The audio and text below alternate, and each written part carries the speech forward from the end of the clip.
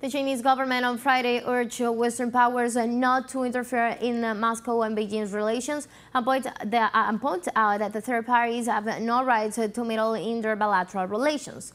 According to China's Foreign Ministry's spokesman Wang Wenbin, his nation and Russia have developed a new type of relations based on respect, peaceful coexistence, and mutually advantageous cooperation, while asserting that these relations differ from the U.S. practices of creating confrontational blocs.